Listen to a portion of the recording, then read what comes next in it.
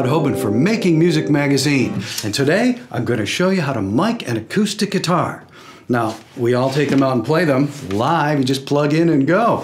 If you're ever in a situation where you do have to mic an acoustic guitar live, basically you just seek the nice sweet spot and go. Very difficult to play a live acoustic guitar, and you're going to have some of the same problems in the studio.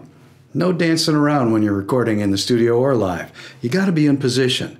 And to put your mics into position, I recommend two. One right up here between the neck and the body to get these highs, the distinct sound of the acoustic guitar, the fingering. And you're going to be pretty close, actually. Make sure that, you're not going to get in the way of the guys playing. Right? The bottom, to get the bottom end, a good engineer will go and put their face right where the sound is. Put their ears in position so they can hear where the sweet spot of the sound is coming off the instrument itself. And like I said, you can also use, on this Taylor, it's got a really nice output through the electronic bing right there. So plug in, go through a DI, capture that. Then you mix the two, either this bright and the low end or the low end from the microphone, and you get a nice stereo spread.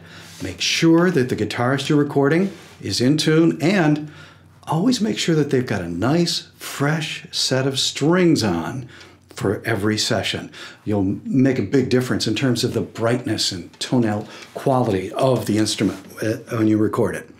So there you have it. That's how you record an acoustic guitar.